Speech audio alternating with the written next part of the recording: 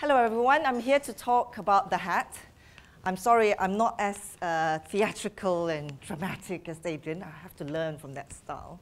But I do want to tell you about something that's very near and dear to my heart in terms of data, and to introduce to you the hat. Today, data belongs to those who collect it. That's the world we know today. If you bought something from the supermarket, your data that's collected about you, what you bought, when you bought it, is owned by the supermarket simply because without the technology to collect that data, it won't exist. And we forget the existence of data, the supply of data is as important. If the supermarkets and the finance company and the health companies decide today to give us all back our data, we might not even know what to do with it. What are you going to do aggregating a bunch of CSV files? But actually, you know what? All of you in the room probably know what to do with it because you're in a computational social science conference. But a normal person may not. And the reason for that is because the data collected is of a format and representation that is there to aid the company and the technology that collected it. Quite reasonably, data collected about you in buying at the supermarket is about its linkages to the supply chain. It's about its linkages to inventory. It's not about how it can help you. And it's the same with all other institutions. So basically, this is what we call vertical data. As we become more digital and more connected, we now start to see a more diverse set of data from different transactions, different movements, different kind of devices. Through Internet of Things, even more data is being generated. The economics will call it an externality, and one of the biggest externality of the digital economy is the generation of petabytes of personal data. The other externality of a digital economy as a consequence of all this data is the fact that we become increasingly worried about privacy, confidentiality, security, and trust. Some of us who are so worried might decide that we want to withdraw our digital visibility. We cancel our Facebook accounts. My tech boys down in Cambridge, they created Tor, very secure browser. We stopped using Google. I use Google to bamboozle and by finding out what the answers of crossword puzzles are, right? And so we try to do all these things. What happens then is that two things happen. One, data is getting increasingly noisy. Now you're all in a computational social science conference, you know what that means. So I'm not going to explain that. We also have the problem of shrinking supply. So just imagine you are in a very nice area in Russia or Africa, and you were given this piece of land that you can mine for diamonds, And then this land slowly, the diamonds you're digging up, the quality is getting sort of worse and worse and worse. And that's a little bit like that.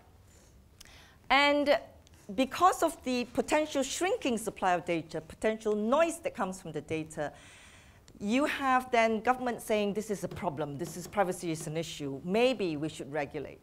With the threat of regulation, companies may not be innovating, we don't get cool stuff, and then we get even more worried with the stuff out there. This whole thing has a way of ending badly for everyone. For the economy, for the firms, and for individuals. This is the downward spiral. Less business opportunities, less jobs, shrinking economy. So how do we reverse this? How do we help the digital economy spiral upwards? I'll introduce the HAT project. If you go to hubofallthings.com, it will tell you a little bit about it. We're £1.2 million funded under New Economic Models in the Digital Economy, RCUK funding, 6 universities, 20 researchers, and increasing, and a host of companies. We take on the 3 challenges that need to be solved simultaneously to create an upward spiral. And how do we try to do that? Can I just say this is scholarly work, so of course, this could just not work. So The first, of course, is privacy, confidentiality, plus shrinking supply. We're building a human database where the data is owned by you. Remember I said data is usually owned by the technology that collects it? Fine. Why don't I give you the technology? And I give you a technology. And I'll give you a technology. You go and collect all the data out there about you, and bring it in. And it's your database owned by you and no one else. So what we're suggesting is you should have a hat. If you have an email, you should have a hat to collect all the different data that you'd like to have. And that solves the privacy issue. And you can then perhaps view it as a digital asset that could possibly be valuable and useful and tells us how much tomatoes you ate last year, how much sugar you've been consuming. I don't know. Whatever data you'd like to feel is important for you. And if we make the data useful for ourselves, we want it to be as accurate as possible, and we would like it to be of good quality. So the trick of not just shrinking supply and quality is the use of the data by us. The second thing we try to do is to convert that value, that raw vertical data into horizontal data. And as an illustration, I'll give you an example. You've got a data point when you wake up, and that's the temperature in your room. Then you have temperature in the car, temperature in your office, and now temperature outside. So literally, if you've got a diary for the day, you could have the temperature of every place you go through for today. But what you really want to know when you woke up this morning at 6:30, really, should I bring my jacket? Now, the answer to that, which is a human decision, is not to do with the temperature data points out there, which exists, but the way the data is collected and transformed. And when we try to aggregate vertical data and try to make sense of it, it's like trying to aggregate snowfall and try to predict snowdrift. One is essentially very vertical, the other is essentially very, very horizontal about how human lives are led. And so what we try to do is we build a particular model of the database that acquires different kind of vertical data into a horizontal type of a database schema that allows for human decision making. But then, if you collect your own data and it's useful for you, it still doesn't touch the economy. It doesn't contribute back to the GDP. It's like taking your data or taking your money and putting it into your mattress. Hiding all your money in your mattress. You don't spend it, you're not contributing to the economy. So we want you to take that data and do something with it. What can you do with it? Buy apps. There is an app that links chicken in your fridge to the sat-nav in your car that tells you that maybe there's not enough chicken in your fridge. Tesco is in 2 minutes, turn off now. The schema allows that to be possible, but then you need to buy an app for that, buy a service for that. So the hat is not just a transformation database, but it also is a platform for market, where companies can build apps to help you analyze your own data. They don't own it. You can buy apps to visualize, to analyze. We do have within the HAT project behavioral scientists, market economists, computer scientists, ethnographers. It's quite a big team. And of course, it's not an easy project, but then they gave us 1.2 million, so I guess we better do something about it. So we are working for both sides. We're working for the individual and as well as working for the firms. We are about market making, standard economics of multi-sided platform. The platform has to be free. To create maximum positive externalities and to create maximum network effect, the platform has to be free and trustworthy. You can make a lot of money out of www as search. You can make a lot of money out of the hat as some app that helps you match your wardrobe to Zara's latest sale. But the hat itself as a platform has to be free. So the hat is therefore about market making, and it's about building your own repository of horizontal data, and then buying services to visualize, analyze, and maybe trade that data with supermarkets to get better discount, better matches, personalized products of the future. This is the 3 multi-sided markets that exist on the hat. I'm not going to bore you with the details. Please ask me. I'll be happy to send you the Prezi. And this is one of the consumption-based data that we collected. Take a guess what this is. You got 2 seconds. 1, 2. It starts with 450 grams and it goes down and up again. Consumption. What do you consume at home? That's 450 grams. Toilet paper. I did that at the NSF conference in the US, which is hilarious. Okay?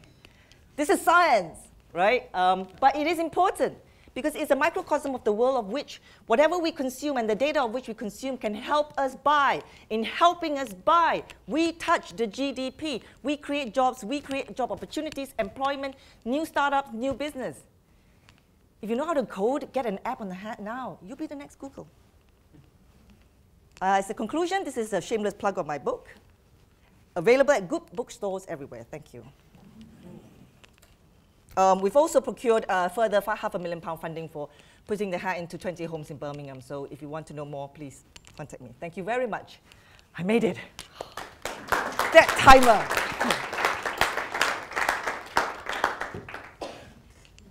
Questions? What are some of the real-world applications that you're seeking for this in terms of? Oh, right. So you know what's the biggest company on www? What's the biggest company on www? Search. Yeah, well, Google search, yeah. Yeah, right. So what do you think is the biggest company on hat? We'd like to think Match. Because you will have my wardrobe data, my consumption data, my feed data, a lot of data about me. You could be algorithmically suggesting to me what my shopping habits are for the next 3 months. Much, much better precision in terms of the way we buy. And so we think that when we round it off, and it's not just point of sale scanner data now we're looking at actual real consumption data, that the biggest algorithms that are going to be battling it out there are those who are most precise in being able to match what we do to what we buy. Yeah, we think that probably will be big. So then this is trying to create interest so that companies come in and create tools that will help measure. So 17th July, we have the Mad Hatters, the first Mad Hatter Tea Party. We invite all the VCs, the startups, all the ones who seed and accelerate startups and developers in. So please go to the website. It's the first Mad Hatters Tea Party. And we also talk about, we're releasing the first, the database model version 1 on a Creative Commons attribute no derivative 4.0 license. Yes? I was just wondering what the plans are for security, because I would be less, well, I am worried if somebody gets into my bank account, but I'd be seriously worried if somebody comes up with what gets a hold of my data, because I don't mind that I have a little bit of data on Google, a little bit of data on Facebook or Flickr, but this is like everything about me. So how do you gain that trust? So yeah, no, I'm not going to show you the 9-mode website. So if you go, there are 3 models for the hat database. Now we are the people who create the data, the schema and the dictionary and everything. But there are 3 potential models of which you can go into implementation. Number 1 is what we call the hard hat model, which is you have a box, it's made of steel, you put it in your house, and you access it from a little cable, and you can unplug. So basically a fixed server with a fixed IP address in your house. We wouldn't suggest that, right? Or 2, you choose a cloud provider that you feel you like. Because remember, we don't provide the hat. We provide the infrastructure of the hat. You will have a hat provider the way you have an email provider. So you could have a cloud provider for the hat, and you put everything in the cloud. But the third one that we're currently developing, if you go to nymote, which is nymote.org, it is a distributed security system that lets everywhere, let the data that you have wherever it is, whether it's your personal data in Vodafone, in BT, in the university, wherever it is, stay where they are. And all it is integrating the different disparate type of distributed data into a place where you can view, only for viewing. And so that makes a distributed infrastructure is always better for security. And we're building that right now. Go to 9mode. It's not part of the hat project, it's adjacent to it, but we've been chasing the 9mode people for the plugin.